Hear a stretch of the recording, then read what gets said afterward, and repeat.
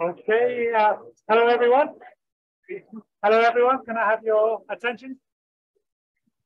And Have to be louder than that. yes, I'm excited.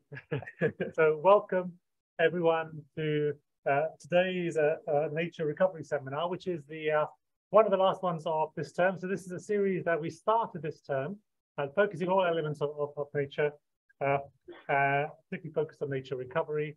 And next time we'll have a whole new series of talks over that as well. So if you want to be on, if you're not on it already, just email biodiversity@ouce.ox.ac.uk and you can be on our mailing list. And after this event today, there's a drinks reception around the corner, and also copies of both of Guy's books available there as well. I think you can get a signature for Guy. I'm not sure how we're going to squeeze everyone into that room if everyone goes, but that's it. But you're all welcome to join us afterwards for a more informal conversation.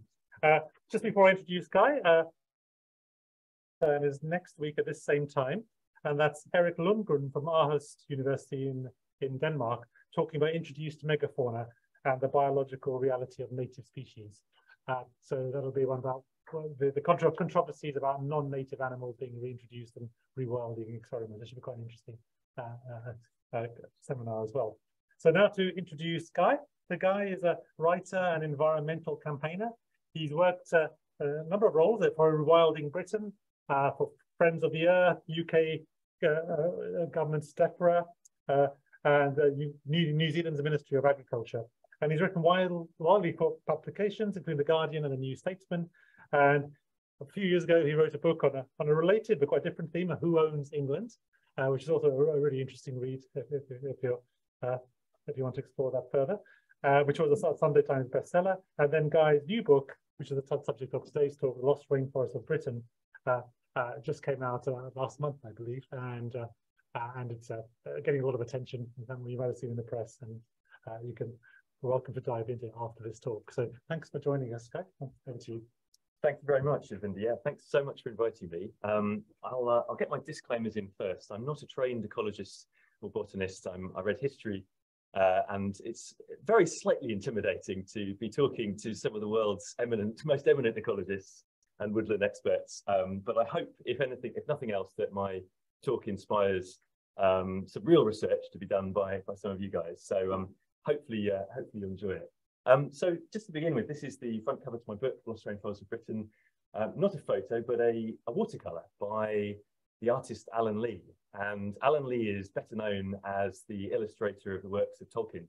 And I first met Alan last year when I realised that he lived just up the road from me, living on the outskirts of Dartmoor, and that he'd moved there in the 70s and had suddenly become utterly entranced and inspired by Dartmoor's wet woodlands. And if you flick back through some of Alan's amazing illustrated versions of Tolkien, Lord of the Rings and so on, you start to realise that actually his depictions of places like Fangorn Forest and the Treebeard and the Ents, all dripping with lichens, are of many of Dartmoor's temperate rainforests. And so I had to get in touch with him in order to meet him and talk to him. And he features as has a star role in one of the chapters in my books. But I then cheekily asked him whether he'd like to illustrate the cover, and to my absolute glee, he said yes. So that was the fulfillment of a childhood dream. So obviously never judge a book by its cover, except for this one, because it's by far the best bit about it. But to show you a picture of some actual temperate rainforests, see if this works, which, there we go. This is some actual temperate rainforest in Britain.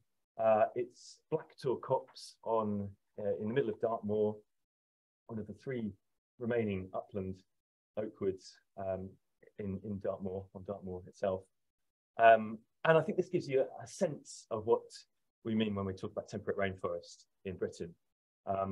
We do have rainforest here. It's not just something that occurs in tropical climates. Of course, in the tropics, tropical rainforest is rainy and hot, and temperate rainforest is rainy but cool. And we get it in temperate climates such as in Chile and Argentina, Japan, New Zealand, the Antipodes, but also in Western Europe. And it's in very, very tiny fragments in in places like in the west coast of Britain and the west coast of Ireland. And I'll explore more about attempting to map it in a minute. But really what defines a temperate rainforest? Well, firstly, the sheer amount of rainfall. By some measures, Paul Alabak, who did a study of temperate rainforests around the world about 30 years ago, he drew the line at around 1,400 millimeters of rainfall in a year on average.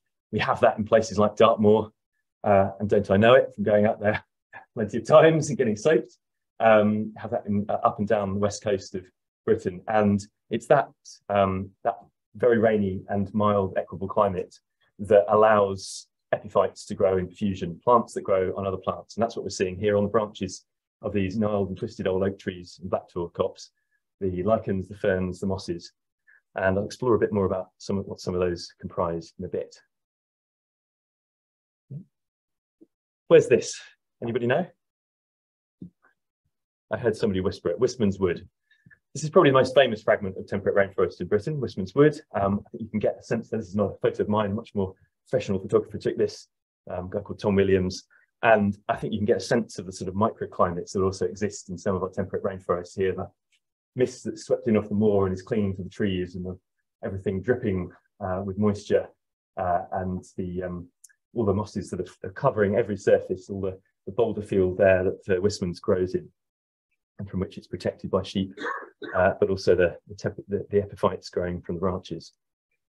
And whilst Wistman's Wood and blacktor couples of Atlantic oak woods, our temperate rainforests are not necessarily entirely defined by simply the species of tree that grows in them, more by the climate. And another sort of a type or flavour of temperate rainforest that you get in parts of the British Isles is Atlantic hazelwood, even rarer. And it's something that has, I think, really only recently been recognised as forming a habitat in its own right, a type of woodland. Sandy and Brian Coppins, they've written an entire book about it. An absolutely fantastic and wonderful, very rare ecosystem that occurs mostly in Western Scotland. But perhaps small fragments of it may exist elsewhere. This is an old, seemingly uncoppiced hazel stand that I found on the western edge of Dartmoor, a place called Sanford Spiny. And you get, perhaps we've seemed to sort of denigrate hazel trees as being sort of a species that only is found in the understory of woods, rather than forming habitats of its own, where it's the majority species.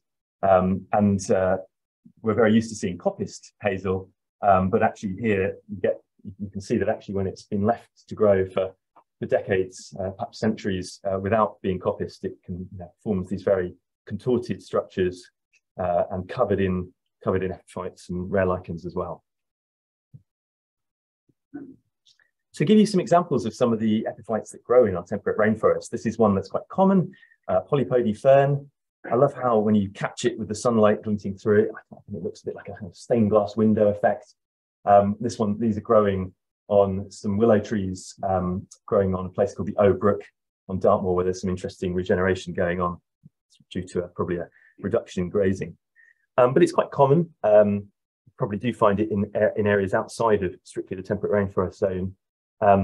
But far rarer, and perhaps my favourite since getting into this, is tree lungwort, Lavaria pulmonaria, one of the old growth lichens of our ancient woodlands, and now tends to be found mostly in the west of Britain, where it's wettest and also the air is purest and most clean, having been least affected by the Industrial Revolution by acid rain. It gets its slightly odd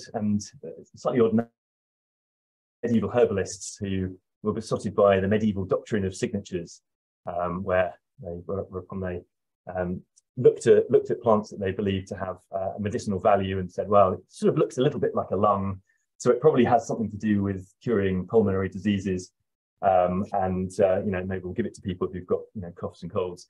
I should hasten to add that there is no known scientific evidence that it does have such medicinal properties. So besides it being very, very rare, please do not be tempted to go and pick it and to try it as a medicinal cure yourself.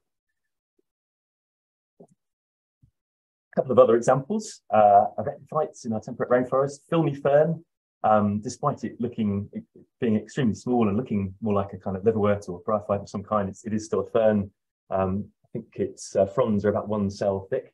That's actually amazing. You get huge clumps growing in some of the wettest parts of our temperate rainforest, particularly underneath waterfalls and around streams. And this slightly less savoury looking character here is Sticta sylvatica, one of our temperate rainforest lichens. And for reasons unbeknownst to me, it smells of rotting fish. So if someone can explain to me why it has that an evolutionary advantage as a result of that, I'd be very interested to know. But what I love about our rainforests are how weird some of the denizens that live in them. And I think are here string of sausages lichen, which particularly is found in the West Country, growing festooning entire trees in parts of Dartmoor and Cornwall, and hazel gloves fungus, perhaps my favourite of all, which a conservationist once described to me as looking like Donald Trump's tiny orange hands, or possibly another part of his anatomy, also to scale. But don't let that put you off going and looking for it, because I think it's lead fungus. I think there's more to be discovered about this, more research to be done into it. And I've been very excited that since my book came out, that people have been coming up to me at the end of talks and saying, I found this on my farm in Devon, sheep farmer, I found this on my farm in Devon. It's made me feel like this land is even more special to me. And, because there's actually been very little research done into this, I believe, to this fungus, that actually those farmers and amateur botanists who are starting to discover it growing in all sorts of unusual places. This is actually shown to be by a young botanist in Cornwall who found it on the outskirts of an industrial estate in Bodmin, that we can start to actually add to the picture of where we are still finding fragments of temperate rainforest. And it's not just about the flora, it's also the fauna that are supported by our rainforests. The blue ground beetle is one such invertebrate found in only a few sites around Dartmoor and in South Wales, and recently discovered at 2 more sites, but only a handful in total. And I witnessed it myself emerging at night as it comes out to prey on giant slugs. So it's a lovely, very large ground beetle. And what I think I've hopefully given you a sense of here is that our temperate rainforests are amongst the pinnacle in terms of the biodiversity they support, particularly in terms of the lower plants, as they're sometimes referred to. I think unfairly, I think we've overlooked perhaps in this country our lichens and bryophytes for too long, certainly in terms of popular culture. I think this is something that I realised in myself a couple of years ago, that I was suffering from plant blindness, that I really only saw plants as a kind of massive green and didn't really distinguish between them. And diversity that we have out there, and particularly in our western wet woodlands, where there are around 500 species of lichens that are supported by our temperate rainforests, and something like 160 types of bryophytes. And but besides that, they are clearly crucial allies in the fight against the climate crisis. And obviously, woodlands, all types of woodlands, are locking up carbon in the woody matter of their trunks and branches and in the forest floor. But also something may be going on in our temperate rainforest in addition to that, which you can see happening here, which is that there's soil that's forming in the canopy of the trees as well, because we have generations of mosses and lichens living and dying on these branches, bound together by the rhizomes of the polypody ferns that you can see clinging on here and forming this kind of root ball. And perhaps there is soil carbon being generated in the forest canopy here. Certainly that's something that's been shown to be happening in tropical rainforests. And I wonder if someone might take up the baton and do some research into whether this is happening in our temperate rainforests as well. So where do we find rainforests in Britain? When I first moved to the West Country about 2.5 years ago, I quickly fell in love with the fragments of rainforest I was finding on the outskirts of Dartmoor and in other parts of the West Country. But it was something where I thought, well, clearly other people have looked into this. I started reading some of the work of ecologists and botanists to kind of map and explore these habitats. But I also thought I should do perhaps a little bit of citizen science by asking just people if they had spotted them themselves, and set up a blog, started a Google map, this one here, and sent out a request on Twitter, and people soon were sending me hundreds of submissions of wet woodlands that they'd found on their lockdown walks or thought they'd witnessed, and polypody fern to send me photos of them, and some of them were starting to get into the trying to look for some of the rarer lichens and bryophytes too. And so this was obviously this bit of citizen science wasn't hugely scientific. I fully admit that the guidelines I gave to people were kind of quite basic, kind of looking for quite a common epiphyte, polypody fern, which probably does occur outside of the rainforest zone. But I think it was also a really interesting exercise in trying to engage people, and also to kind of understand that there is this sort of latent interest, I think, in nature and botany that perhaps has started to bleed out of our formal education systems these days. That there is no, my understanding is there's no botany courses being taught at graduate level anymore, and obviously we're only just starting to talk about reintroducing natural history as a GCSE level. So I hope if nothing else that this started to kind of engage people, some people in looking for plants in their area again. But I knew that there was obviously more to do to kind of engage with the details of the data about where our temperate rainforests might be found. So I started working with a professional GIS digital map maker, Tim Richards, to try and map Britain's temperate rainforest zone. And we built up on the work that had been done previously by Professor Christopher Ellis, the Royal Botanic Gardens in Edinburgh, to map temperate rainforest in a sort to improve on looking at this issue, and by using more recent and more detailed Met-Office rainfall records and temperature records to try and build up a picture of the sorts of climate that we might expect rainforests to thrive. And that's shown in this map here on the left, the starting in green and going into blues and purples, simply indicating using this index of hygrothermy how much wetter it and better it can be in places like the north of Wales and western Scotland for this habitat to thrive in sort of in its most profuse form.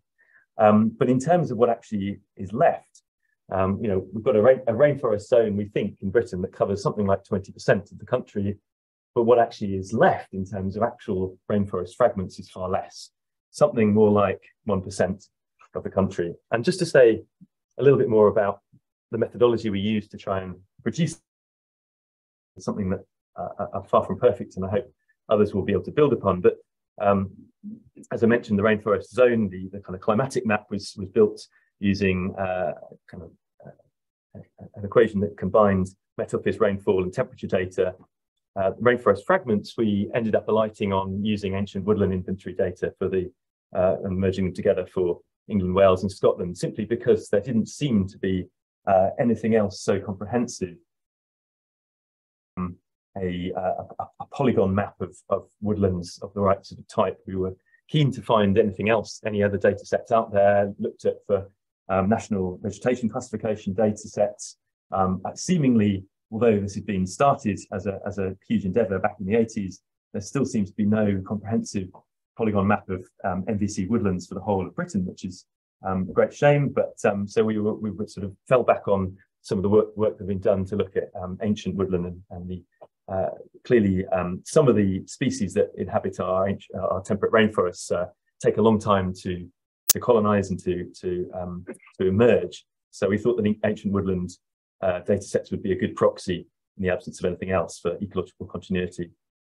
And then we added on all the dots here. You can see on this map, this is the interactive map version, which you can access via the URL in the slide there.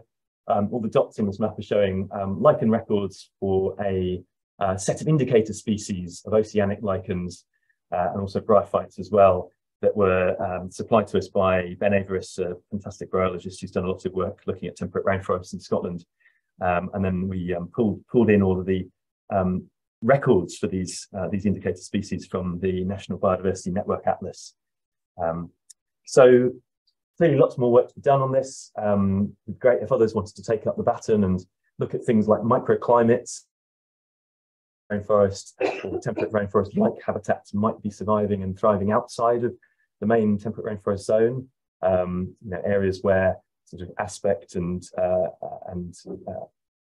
sheltered ravines and so on, places like that where the microclimate might be allowing oceanic species of lichens and bryophytes to thrive as well. But what these initial maps have allowed us to do is also to try and start to influence policymakers, because say, well, you know, natural England, you say you're protecting some of these very precious sites, but actually by comparing the maps that we've made with where SSSI's sites of special scientific interest currently exist, around 3/4 of temperate rainforests in England, we think, are actually lying outside of protected designations and so do not benefit from those legal protections.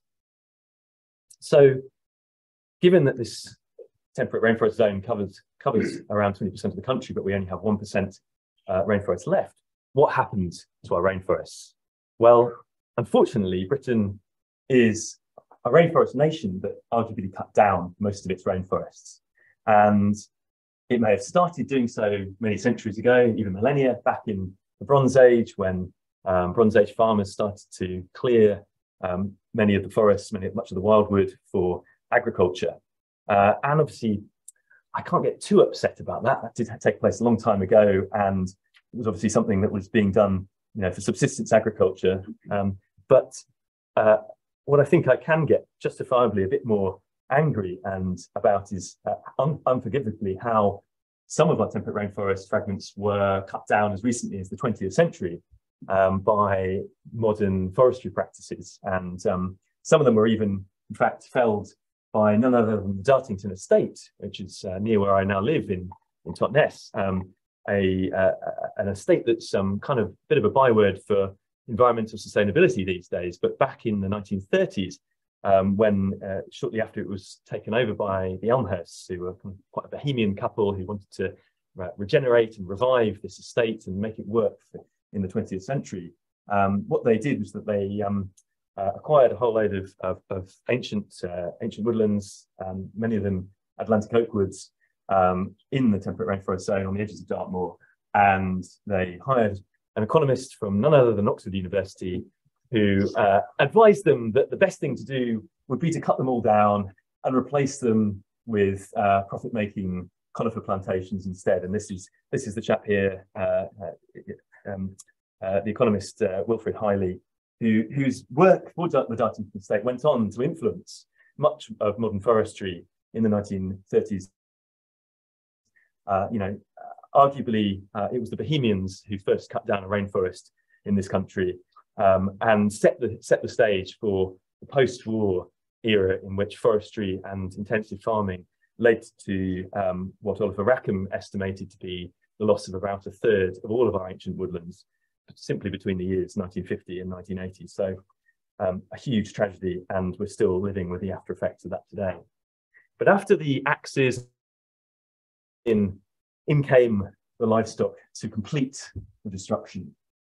And you've heard of rainforest beef and what it's done to the Amazon. Well, this is our version of it. It's rainforest mutton.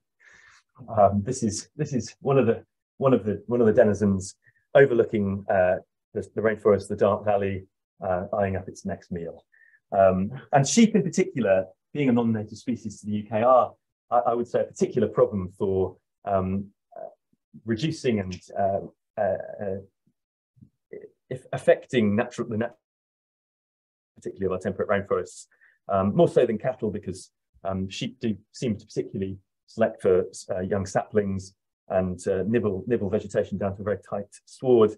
And this, to me, is why sheep are such a menace, and why often you find native breeds of cattle being used in conservation grazing projects rather than sheep. But you know, you might look at on a flock of sheep and go, well, they're surely just sort of now a well-accustomed and natural and normal part of the British landscape. Well, I hope I can disabuse you of that notion by showing you a map of sheep density in Europe. And this, according to the European Food Safety Authority, I believe, is quite how many sheep there are in Europe. And you can see that Britain is truly world-beating when it comes to sheep. Gets even more of a problem when we zoom in on data for Britain alone, and we see that, unfortunately, where there's the highest density of sheep, according to DEFRA's farm survey data, I think, there is also, there happens to be a correlation with the areas where the climate is best for temperate rainforest. And that actually, of course, is not a coincidence, because if you speak to any farmer in the west of Britain, they will tell you that the west of Britain is, of course, brilliant for growing grass and for palm. The problem is that, in my view, it's even better for growing rainforest. So that's something we need to contend with if we want to bring them back. And this is an example of a rainforest that is dying and nearly dead. This is actually remains of an ancient birchwood that an ecologist found up in the Highlands of Scotland, that's been browsed not just by sheep but by deer. There are about 1 million deer marauding across Scotland to the absence of any natural predators and decades of mismanagement by sporting estates who've allowed them to get out of control, and the government hasn't sufficiently stepped in to instigate a cull as yet. You know, what's really happened here is that wood will, of course, have attempted to reproduce and send out seeds and produce saplings over the decades, but all of them will have been nibbled by deer and by sheep, and these are the last veteran trees creaking on their last legs. And what we end up with is, you know, of course, is all these very many small, tiny fragments of temperate rainforest, many of them marooned up hillsides in the middle of moorlands and lacking in ecological connectivity. And because so many of our rainforest fragments have disappeared, even completely nibbled to death, I think we need to undertake some to track down their remains. So I feel we need to call on the help of some detectives in order to do so. And who finer to call on than Sherlock Holmes and Dr. Watson here, looking out for ghostly hounds in the fog of Dartmoor. And I bring in this analogy because one of the world's experts on temperate rainforests, Dominic de la Sala, has written about this and said, he's written these words: because very few rainforests remain throughout Europe, they have not received much attention. Those undertaking rescue efforts today operate much like detectives in search of clues.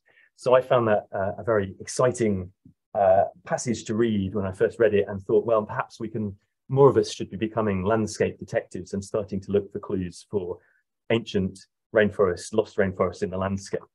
And there's a nice link here, because the Sherlock Holmes novel, The Hound of the Baskervilles, which is of course set on Dartmoor, contains an oblique reference to the temperate rainforest fragment of Wistman's Wood.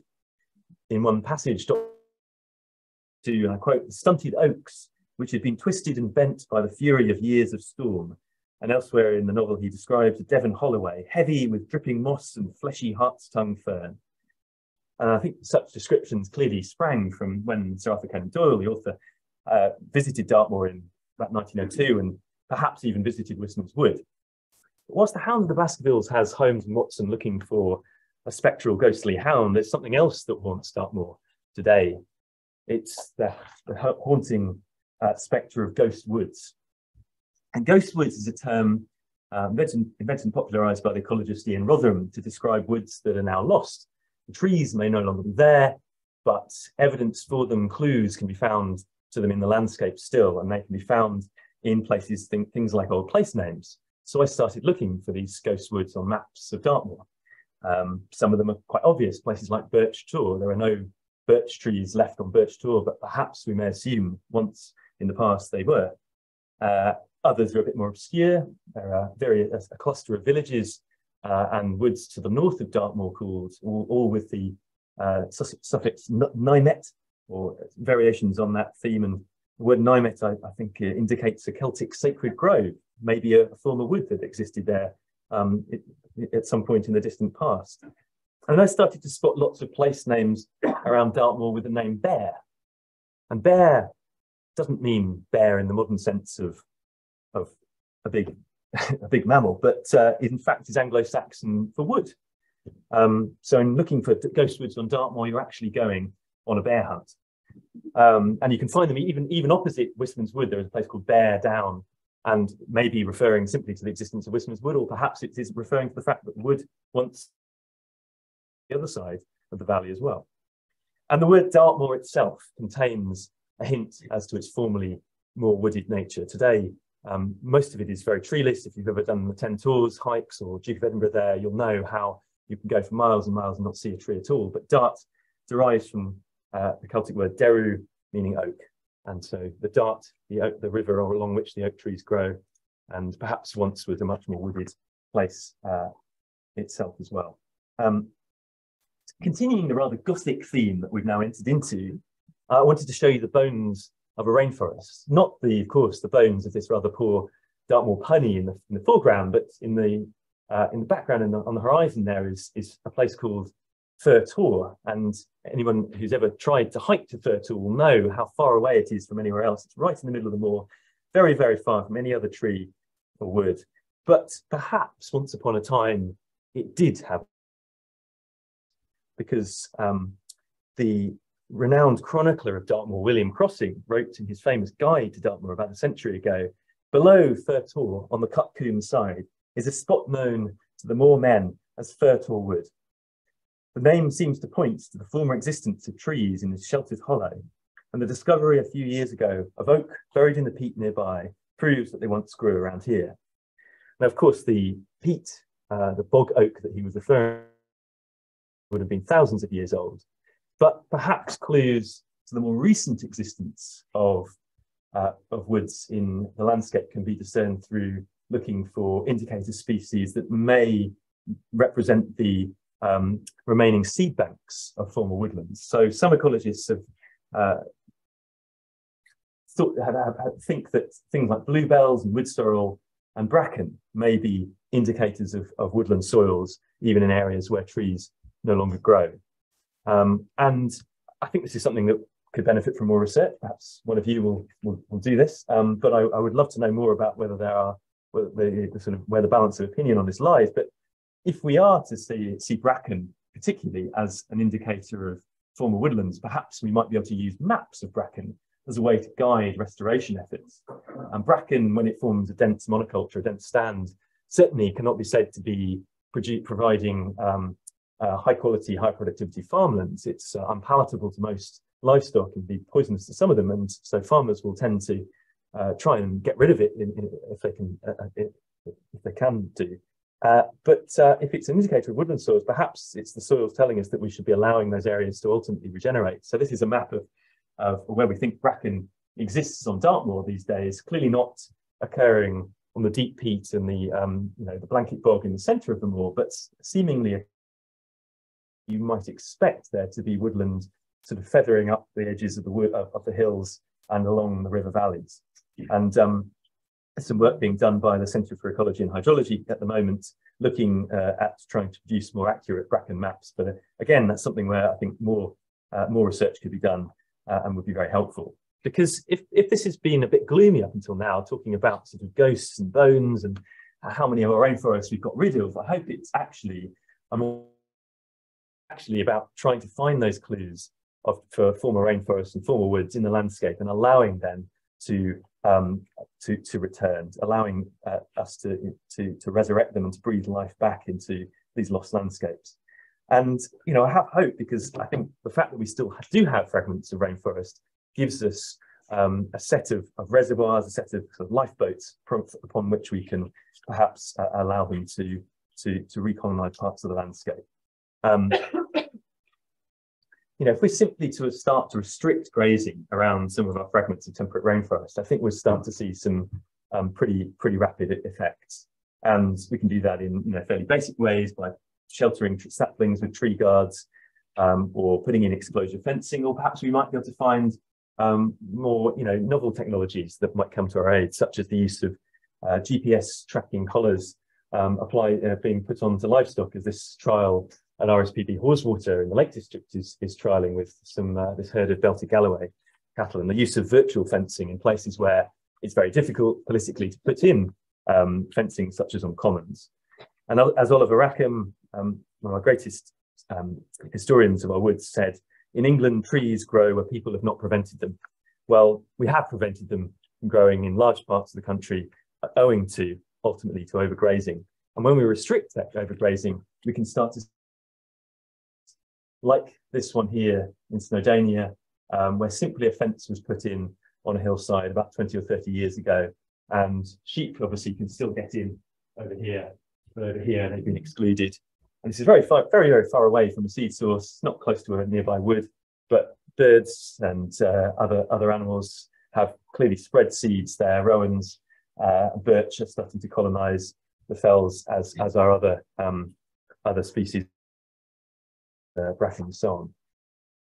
And I found an interesting example of this taking place not so far from where I live, a place called Lussley Cleeve, which has regenerated what I've called an accidental rainforest over the last, certainly the last couple of centuries, and particularly in the last few decades. And actually, this is a process of regeneration that we can track through historical records. The first, these aren't very clear, but the first of these images shows you a painting from 1820. And because, of course, the geology of the Cleeve hasn't changed, but even though the ecology has, we can track it through history. We can match up the rocks to present day. And we can see that by the time of the Edwardians taking this tourist photograph as for a postcard in 1907, we can start to see vegetation cresting up the side of this tour. And when I went back there in 2021 and tried to track down the same location that the painting had been painted and the photograph taken, I couldn't really find it because there were so many trees in the way. So that's happened through an accident of history, through a common regenerating, partly because of demographic change in the area. Essentially, quite a lot of the common grazing rights now belong to people who have bought up properties, who are retirees. They have no desire or interest in becoming farmers or part-time farmers, and that's just led to a reduction in grazing in the area. But obviously, we can't necessarily expect this sort of accident to happen, and perhaps nor should we want it to. We really, to restore rainforest and nature more generally in Britain, I think we should be aiming to do it deliberately, not just through abandoning land and hoping for the best. And so this is where I think it comes into talking about how do we get governments to intervene, how do we get governments to change and shift farm subsidies that they've been talking about now for many years of doing, but are still wavering, to incentivize landowners and farmers to do the right thing and to be rewarded for restoring nature. Because if we were to do so, not just in small patches, but across larger areas, this shows you where deciduous woodlands still exists in Dartmoor National Park.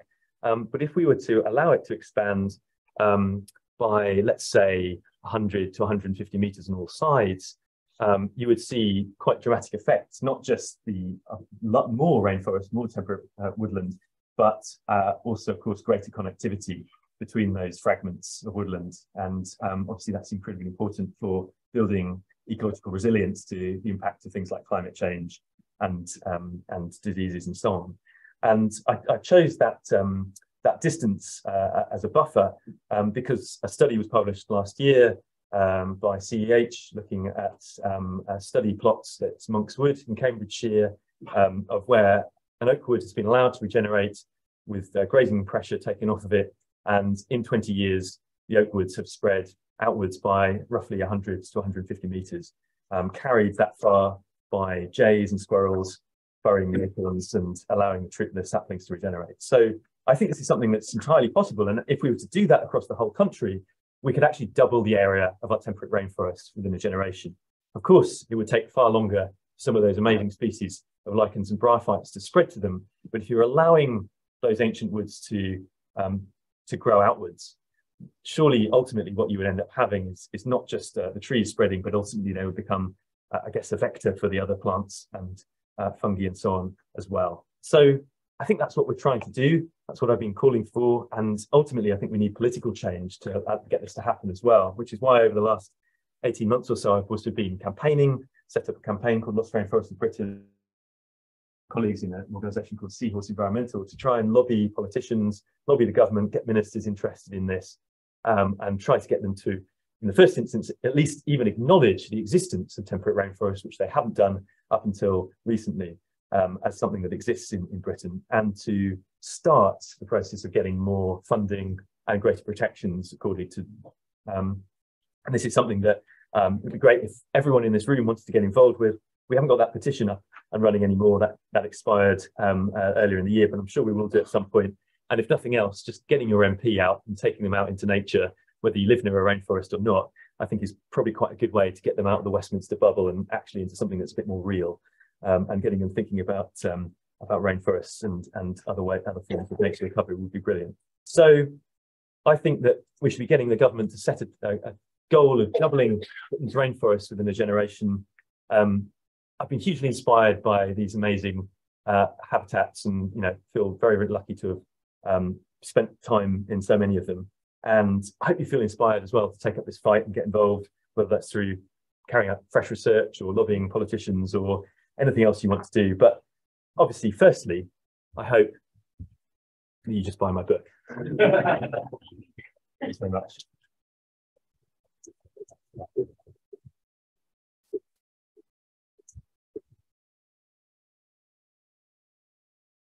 Thank you, Mike. Thanks. Beautiful slide. It's fascinating to hear your work really pioneering awareness of this lost biome. So we've got time for questions, so feel free to fire away, and if you're online as well, I can field something online as well. Any questions at the end there? Hi. This is kind of a nitpicky question, but it stuck out to me, and I've been obsessing over it for the rest of the talk. I'm just curious how you were defining, or where the line is regarding native species for sheep and cattle, because as far as I'm aware, cattle were also introduced, livestock cattle were also introduced from mainland Europe. And I was wondering what the time period was and how it differed from sheep. Yeah, sure.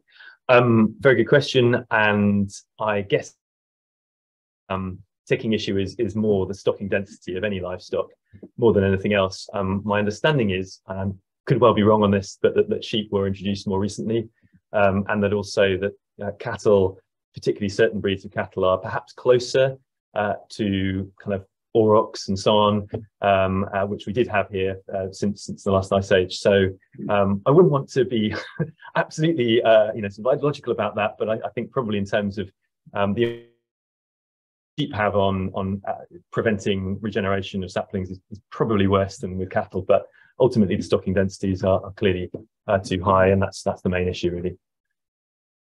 I'll take one from online, from Lucas Pattich. What's been the reception of policymakers? Have you spoken to any investors or similar interested to buying back land for such purposes? Two questions there. Yeah, sure. Well, certainly there's been a good response from some policymakers, and some ministers are very excited by this and sort of get interested and start saying some warm words, and then they get sacked.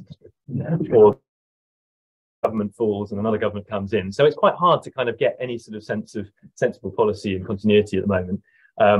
I think, as we were talking about actually earlier, Edvinda, there's more interest, I think, in Scotland about this. There's obviously some incredible temperate rainforests in Scotland, and there's perhaps been acknowledgement of that there for longer. And so, organisations like Nature Scot are kind of talking about temperate rainforests far more freely than perhaps Natural England is. Perhaps we should be, seeking to get Natural England to adopt it as a term and use it as a useful term. I mean, in terms of investors, yes, there are various private landowners, as well as the sort of more usual suspects at places like the National Trust and Woodland Trust, who are starting to get interested in this. There's a landowner in Cornwall with the very appropriate name of Merlin Hanby Tennyson, who has got very interested in Celtic rainforest and how to starting to kind of revamp his entire business model for the estate and farm that he looks after, and work out how to kind of restore rainforest alongside making turning a profit as a business. So yeah, I'm encouraged by things like that. But yeah, I think ultimately we need to get policy change in order to incentivize more farmers, particularly of course sheep farmers, to do the right thing. So yeah. Just to follow up on what sort of policy change are you pushing for? Yeah, sure. So a number of things. So firstly, that in England, the Environmental Land Management Scheme that's being discussed as to replace the Common Agricultural Policy. Ongoing debate seems to be rumbling on for years now, just on the cusp of when we're actually meant to be transitioning to this new system, and the old payments are finally being wound down. Concerned that some of the initial ambition that people like Michael Gove had for it, the sort of public money for public goods, is being kind of lost, and we're starting to see a rollback on that. Perhaps we'll end up simply replicating what we once had when we were part of the EU, and sort of claimants. But I hope that they'll retain a more ambitious tier, the landscape recovery tier within elms, and that will be the sort of thing which allows landowners and farmers over kind of whole landscapes to kind of join up and do things like rainforest restoration. But besides that, also just simply, extending the network of protected sites. There's clearly far too few of them. The government's got this ambition of protecting 30% of England and I think Britain overall as well by 2030 for nature. And we're probably at something like 3% at the moment if you go by triple size that are actually in a good condition. So they've clearly got a long way to go, and they need to actually be funding our environmental watchdogs better to be able to enforce those protections as well. So those are some of the sorts of policies we're trying to change. Thank you. More questions? Thank you, as a brilliant talk. My question is around, or have you done any work looking into how climate change may affect the suitability of some of these spaces that previously may have had rainforests, or potentially if the UK has become wetter, if there are new areas of land that might be suitable for rainforests to colonize or to grow? Good question, and I haven't. I'm almost sort of slightly dare not to look, really, but clearly we are having huge changes in our climate, and clearly, as well as having wetter winters, we're getting drier and hotter summers. And when I visited some of the temperate rainforest sites that I showed you earlier, this summer during the heat wave, some of them were looking pretty crispy and dry around the edges and not looking in a great shape. So yes, that's my great fear, is that that some of these sites will simply dry up and cease to have many of the bryophytes and lichens that make them of interest in future. But I guess I also have hope that allowing them to expand, that we're going to improve their resilience and allow sort of migration of species within them as well. And it's possible, and again, it'd be great if someone wanted to run the figures and run the maps and look at what some of the most plausible scenarios are now for climate impacts. We could see where that zone might shift in future. Thank you. I think I'll take one from online from Byron Patton. Linking together your two areas of research on land ownership and down the line, is there any danger these incentives could create a new form of tree rent or may legitimize unequal land ownership as landowners become stewards of land? Yes, perhaps. I guess what I think about stewardship is that it would be a good idea, and that lots of landowners sort of use the notion of environmental stewardship as a kind of way to justify continued ownership of land. But whilst that may be the case for some landowners, I think it's often something that most landowners are not held to. It's not something that they're scrutinised about. At the very least, if we're not going to see a sort of great changes in terms of land reform, particularly in England, where obviously there hasn't been a discussion about land reform as there has been in Scotland up until now. At the very least, I think we should be asking landowners to be good stewards of the land and do what ultimately we are paying them to do in terms of public subsidies. But what I think also might happen in future, I hope happens in future in England and Wales, as has been happening in Scotland, is that there's a greater community buy-in to land. We get reformed community right to buy in England, something that Labour has promised they're going to do if they get into government at some point. So perhaps that's something we might see here. We might see more efforts to essentially allow more of the public to become stewards and custodians of the land, landowners who they currently are.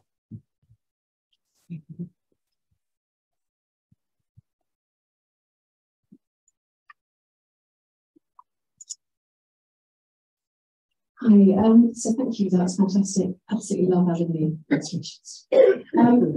So there was two things I was just wondering about. The first is ancient mossy woodlands that are outside the rainforest, the official rainforest zone, so in England or Midlands, or how do they fit into the overall picture of what you're talking about? And the other thing is rainforests, temperate rainforests throughout Europe. Have we kind of got a map of those and how can we fit into that? Yeah. I mean, on the first of those, I assume, as I say, not a trained ecologist here, but I assume that there is and others in the room could probably talk far more authoritatively about this, but I assume there will be a gradation, and that you will get certain species occurring in other parts of Britain as well. But certainly in some of those, really characteristic oceanic species of lichens and liverworts and mosses do tend to occur within the main area where we've shown in terms of the rainfall and sort of the hygrothermy there, the kind of interplay of mild weather and very rainy weather. Clearly there are places such as in the gill woodlands of Sussex where some of these oceanic species of lichens have also been found. What is that? Is that a separate sort of habitat, or are they relics of a previous kind of previous Atlantic climate, or does it matter? Perhaps not. In terms of temperate rainforests across Europe, I'm led to believe there are some in parts of Norway and possibly even northern Spain, although they must be very different there in Galicia. But certainly in we find rainforests that are very similar to the ones which are in the west of Britain. And there's also a book out this year about Irish rainforests by a guy called Owen Dutton. So plug his book as well. Definitely have a read of it. It's really good. And he's on Twitter as @IrishRainforest and usually tweets loads of great pictures of the temperate rainforest he looks after. So yeah, check him out.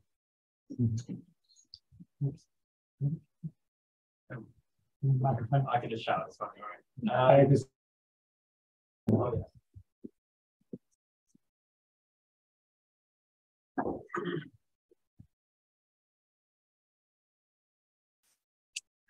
Cool, thank you very much. I'm just wondering, with the loss of deer, if you have lots of deer browsing around, would that, if you have too many deer, would it just like wipe out the rainforest like you showed in your picture?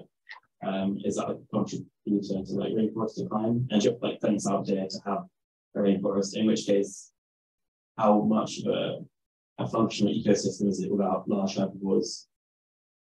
Yeah, absolutely. I mean, deer are clearly a massive problem, particularly in Scotland.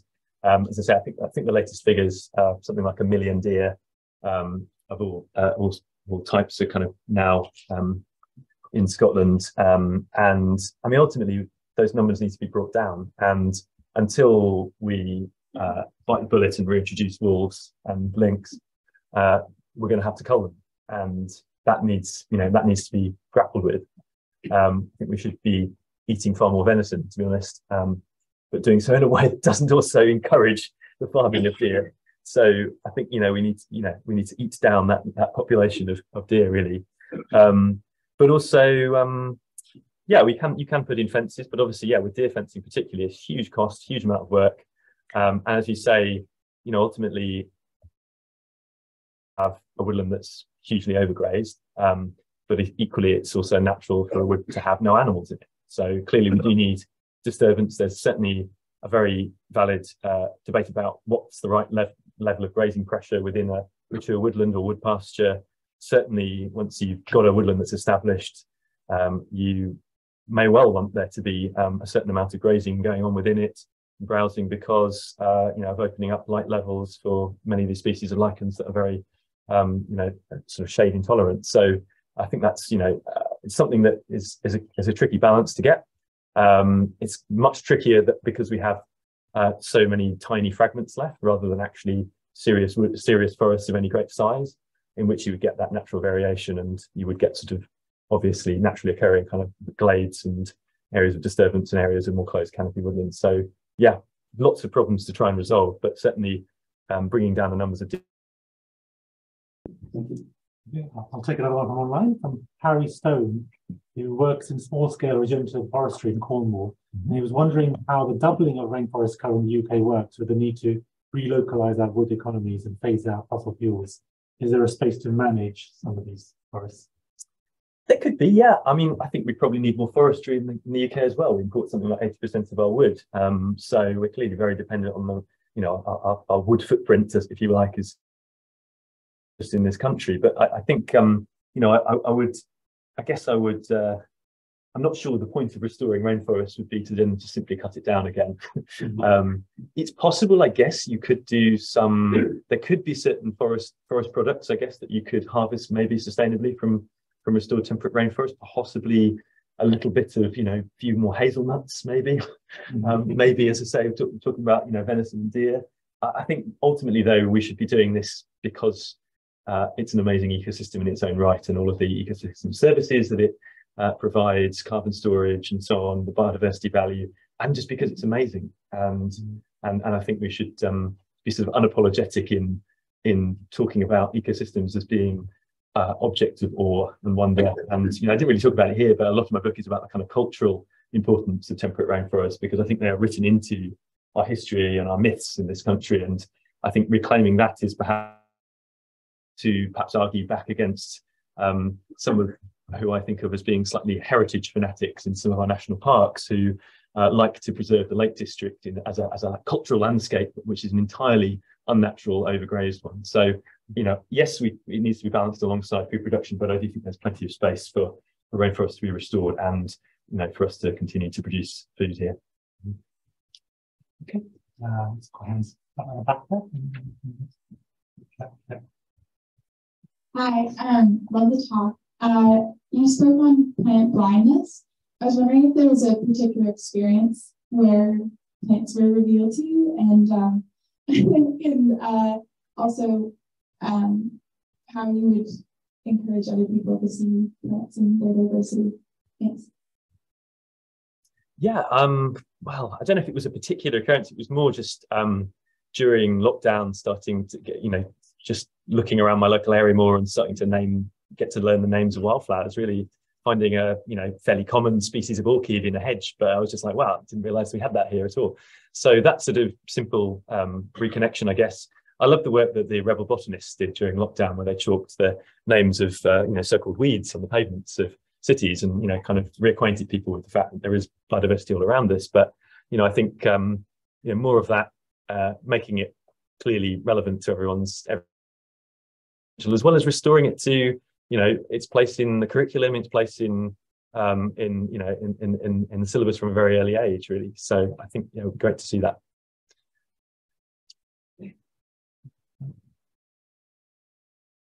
I'm so jealous that you've got to spend all this time in rainforests. I don't actually have that much work covered in. Yeah. But I just, a question maybe less technical, more emotive, which is one time spent in rainforests.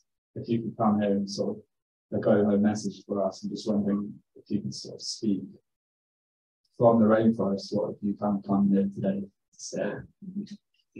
Gosh, I don't think I can be like the Lorax and speak for the trees, but certainly maybe I should speak for the lichens.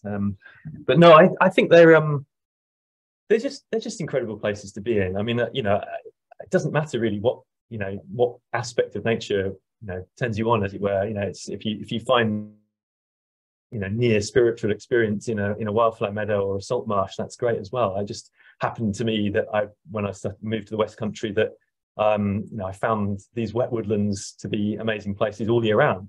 They're green all year round, they drip all year round. It's kind of a great place to be in winter, because they're just almost at their best at that time of year. And I think I'm sure what I hope they are thinking and they're wanting is for more people to appreciate them. Obviously, if you do visit them, do so with the utmost respect, please, and don't just don't leave any litter, but also pick up anything you find when you go to them. But I think more importantly is that we've got to work to try and restore them, to pressure our fairly unimaginative representatives in House of Commons to do something about them.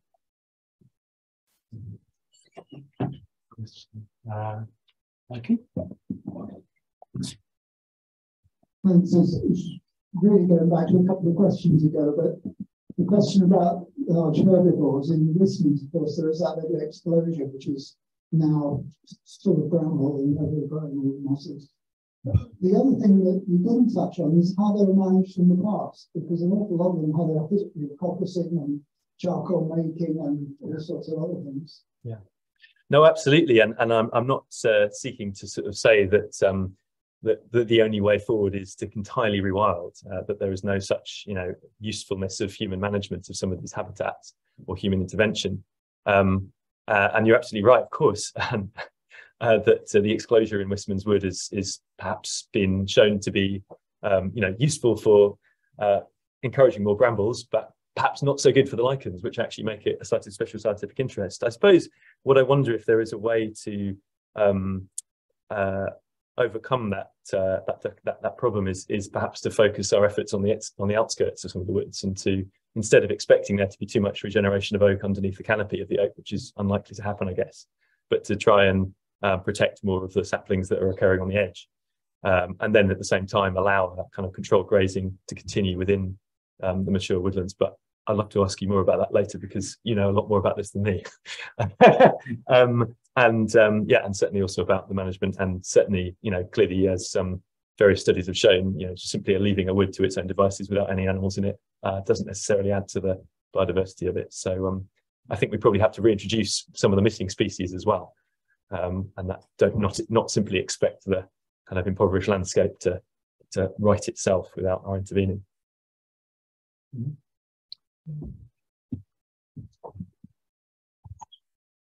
Hi, so I actually live quite close to Totnes, and Dartmoor's a very special place to me. And I have some family who are farmers in the local area.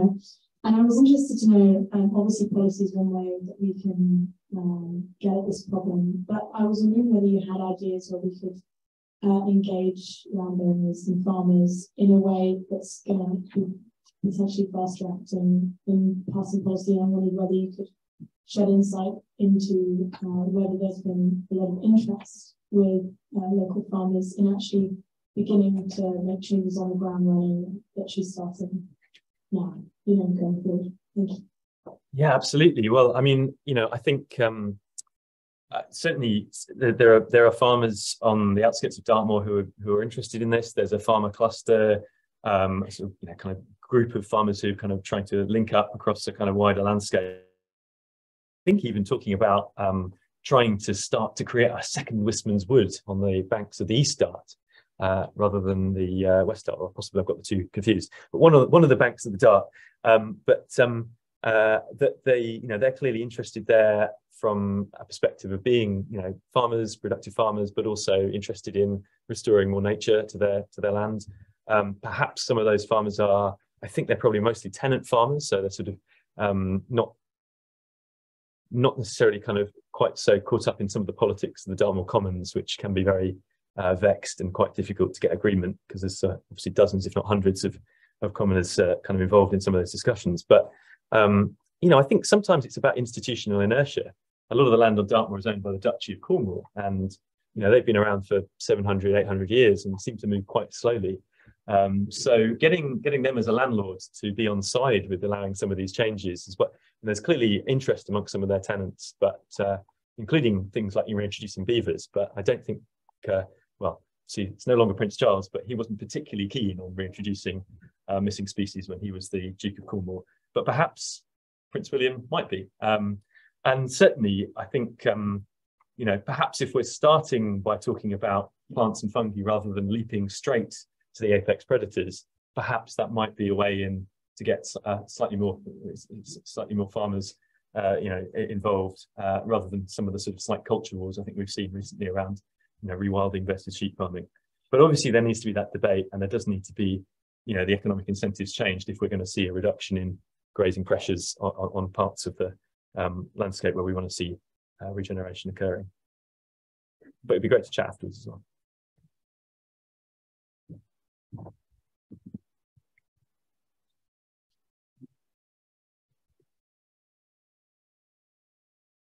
Thanks. You just mentioned the Duchy of Cornwall, just maybe linking back to your previous work about in these kind of particular environments. Have you looked at the concentration of land ownership, and is it still in the form of the states that you've done in Scotland, or what's the picture like? Yeah, most of England is still tied up in pretty large estates, really. I mean, there's obviously, yeah, it differs according to where you are in the uplands. A lot of the uplands of England are particularly owned by large estates, often large sporting estates. But also, you know, I mean, somewhere like the Lake District, about 20% of it is now owned by the National Trust. They've been buying it up over the last century or so, and you know, obviously they are starting to do quite a lot to try and restore nature, restore temperate rainforest. But you know, even there, I think it's useful to encourage large conservation organisations to be, you know, be progressive on this sort of stuff. They're obviously, National Trust comes under attack from all sides for everything all the time, because everyone thinks they have a view of what National but obviously particularly recently they've been under pressure to, including, I think there was an anti-rewilding motion at their AGM, but thankfully that was defeated. But you know, if you're members of any big organisation like that, just getting in touch and saying we'd like you to do this, it'd be great to do that, to restore rainforests and so on, to rewild. That would be, I think, really helpful. But yeah, there is certainly a job of work to be done to map out who owns all the remaining fragments of rainforest and neighbouring land in order to best engage some of those people, I think. Your mention of national trust reminds me that every year we take our master's students to Borrowdale, and where there's a nice experiment now of abandoned sheep farm being regenerated. And it gets swamped by bracken. Right, things are beginning to come through after 20, 30 years. And so that's one of the challenges, I suppose, the expansion of these rainforests. What extent are we just going to see bracken taking over? Suppressing. Or could you send in wild boar to break up the stands and create spaces within that? So that's you think what might be the way to do this, to actually have pigs or boar? I mean, clearly there's something else that needs to be done there to stop it becoming purely monoculture. I mean, I guess some degree of assisted regeneration might help to shade out some of it, but it's also surely a kind of situation which you could start to have wood pasture systems being created, even if you're not going to get close canopy rainforests. We'll take a couple more.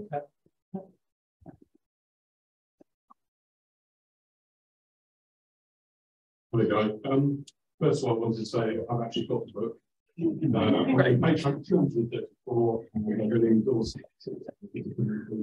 I think one of the things as well is that it's been around over the past years, and what it's doing is it's opening my eyes to what I've actually seen. I mean, only last month I was in the wood in yesterday, covered in moss, but I didn't really appreciate what I was walking through. I just wanted to thank you for opening our eyes to what we've actually got around us. One of my relatives spent the latter part of his working life out in Sabah at the Devon Rainforest Research Station. And the thought sitting here listening to you this afternoon is that I think it would be a really good idea to see if we could actually establish an equivalent temperate rainforest research station here in the UK. Where the techniques, processes and protocols that they've developed to research the tropical rainforest can actually be brought to bear on temperate rainforests and actually develop the body of understanding about how it works, what's in it, and enlarge it, as we've been discussing today. So that's a comment on the question. But thank you very much. Brilliant. That'd be fantastic. Thank you. Arthur?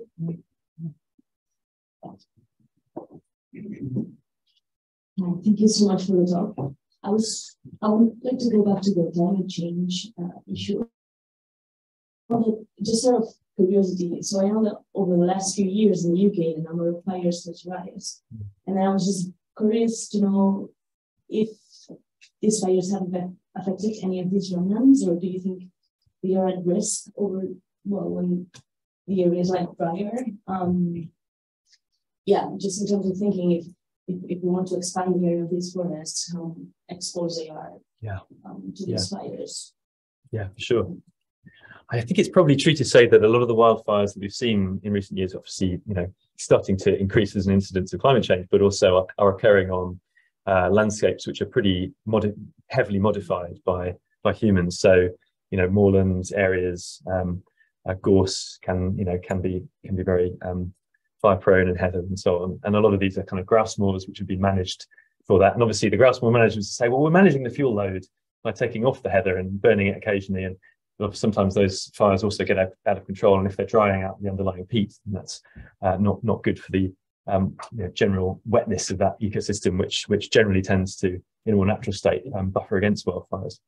I think Oliver Rackham used to say that our deciduous woodland would burn like wet asbestos. In other words, not at all.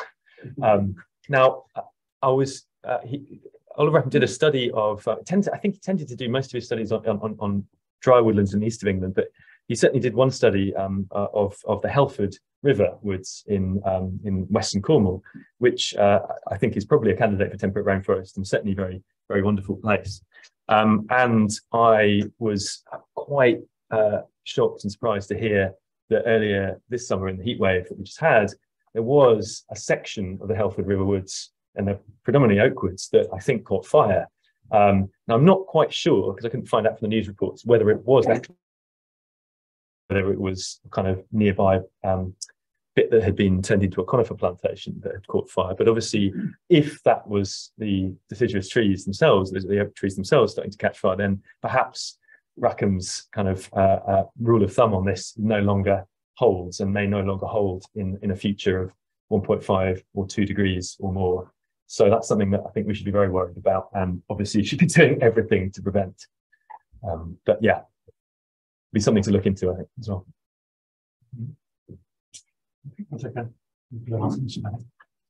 Hi, sorry, this is a bit more of a hijacking than a question. You spoke about, ownership of land, and I know that's obviously a topic that you've covered very extensively.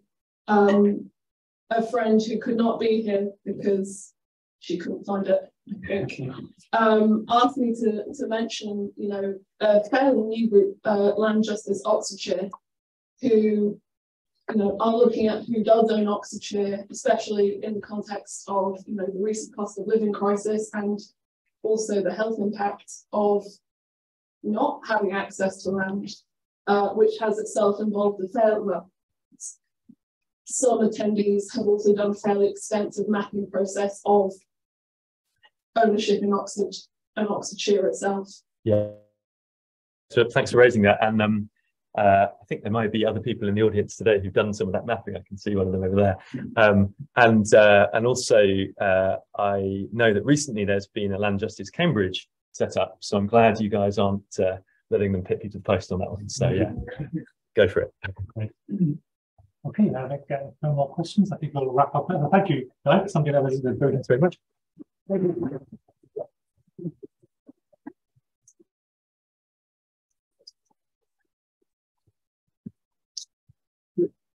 Well, just to remind you, there's drinks in the room just down the hallway there, and other copies of Guy's books, both books available there. So we'll make sure you get some access to wine. Thanks. Thank you, everybody online. Thanks online.